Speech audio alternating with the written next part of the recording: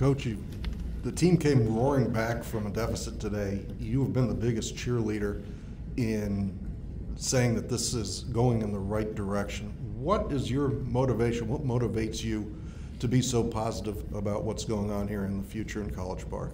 Because tell me what being negative will do. What will being negative do? I mean, I just choose to not live my life that way. If I felt sorry for myself and was negative about everything I've had to endure as a person, I wouldn't be standing here in front of you. And so it's my job to model that for my team, for these young men, because they're our future. And you know what? Sometimes you wake up and life turns out like it did today. And you better get up, look yourself in the mirror, and a lot like that mascot we have, the turtle, take the next step forward. Just keep going.